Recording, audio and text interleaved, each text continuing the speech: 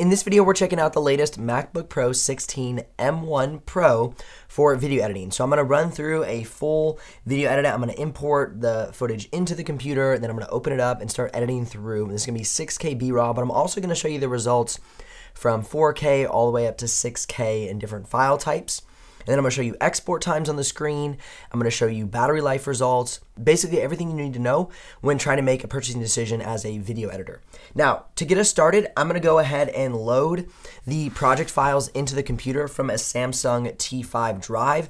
This is a 121 gig project. This is all B-RAW at 12:1, and I'm going to see how long it takes to import that footage. So let's go ahead and open this up real quick. We're going to copy and paste this onto the desktop.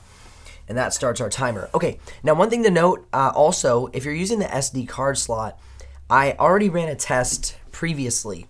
So what happened was I took an SD card with 300 megabyte per second read and write speeds, put it into the laptop, and then loaded 23 gigs of B-RAW footage onto the laptop. Now this took 1 minute and 46 seconds, which translates to about 1 gig per 3.6 seconds. So the transfer speeds for the SD card slot are very fast because for my editing rig, which has a Ryzen 9 3900X, took about 36 minutes to do that same 23 gig move. So it's a very fast SD card slot, which is good. It's not just, oh, hey, we have an SD card slot, but it's very much improved. All right, as we're continuing to wait for this to import, let's talk about dropped frames inside of Premiere Pro for different file sizes. You're gonna see those come up on the screen now from 4K all the way up to 6K, and the different cameras and, H.264 versus B-RAW versus ProRes. You'll see all those coming up on the screen now. Keep in mind that the different playback rates were done at full quality. Full project size was 16,177 frames. So the frames you're seeing dropped are out of 16,177.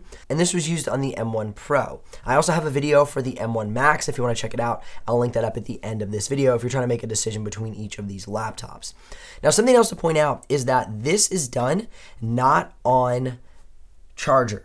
Okay, this is on battery power. So literally the laptop is running at full performance on battery. And the craziest thing about that is the battery life that I was able to get for a 4K project running on loop inside of Premiere Pro was 9 hours. Okay, that was a 4K project with Fujifilm H.264, full of motion graphics, a B-roll camera up top, a main roll camera in the front, and it did that for 9 hours, which is absolutely incredible. So this laptop, what you're buying is efficiency. Oh, there we go, we loaded.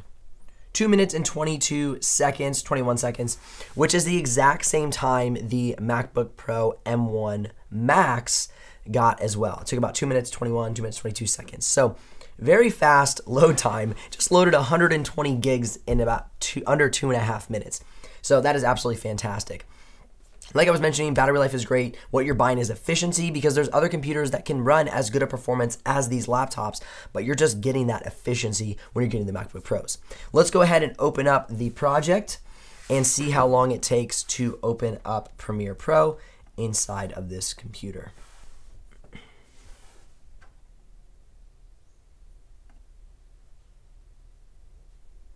And it opened in 8 seconds with that little glitch of the do you want to rate Premiere Pro? No, I don't. So about 7 seconds, 6.5, 7 seconds without that glitch. Now we're going to go ahead and load some B-RAW footage into the timeline here, and then we will get moving on the edit. All right, I'm going to go ahead and set my color grade, set it on my 4K timeline, so I'm going to drop it down to 63% as far as the scale is concerned.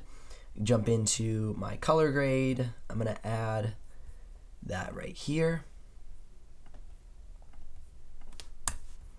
Make this full screen.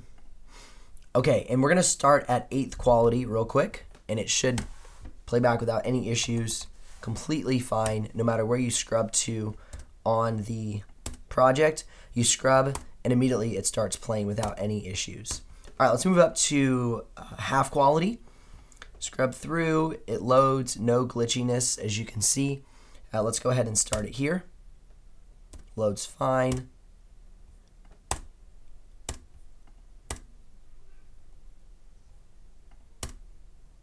Now when I have some motion graphics and then I go to hit play, it has a little bit of a pause. So if I do it with motion graphics, it's got a little bit of a pause and then it plays. All right, let's check full quality. And then I'm going to check some more robust motion graphics to see how it handles those, because my video editing rig, which is a Ryzen 9 3900X and a GTX 1660 Super, struggles with these big heavy motion graphics. So we'll see how this one does. Full quality. A little bit of a lag before it plays. So let's go. It lags just a tiny bit. Let's get it where I'm talking so you can really see it. There we go. Let's get my hands going up. So with the motion graphics, you can see that it does lag on full quality.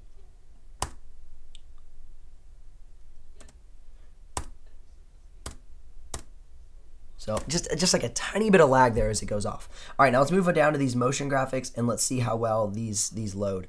All right, I'm gonna click right here into this motion graphic spot.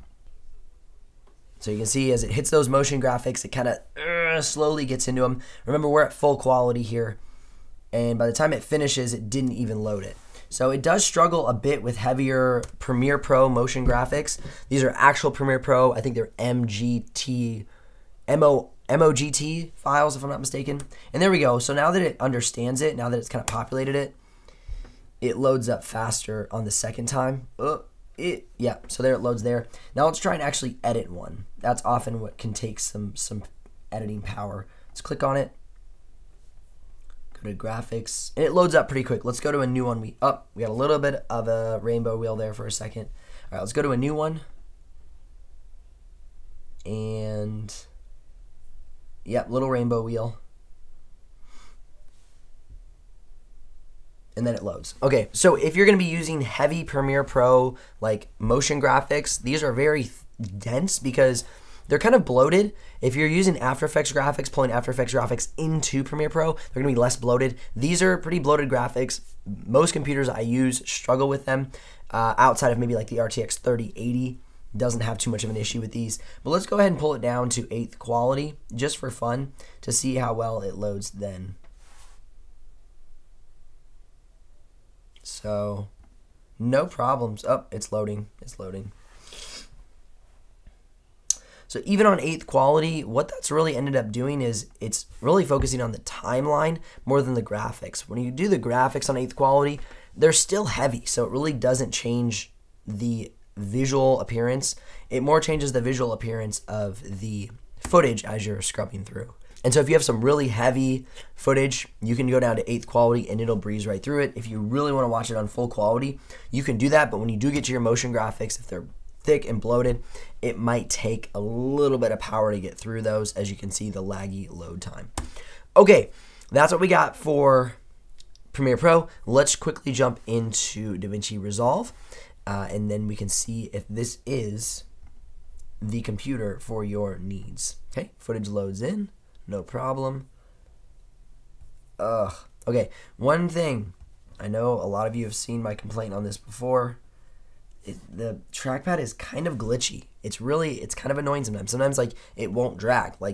So that was a pretty far place I had to drag, right? So sometimes it doesn't drag how it should, in my opinion. All right, let's go ahead and start the timeline. Looks totally fine. I'm really impressed on DaVinci Resolve, how optimized it is. Now, a lot of you say, well, this is B-raw footage, Ben. Of course it's optimized. So let's go ahead and grab some 4K footage. We have a A7S3 here. Change the timeline, and let's go ahead and hit play.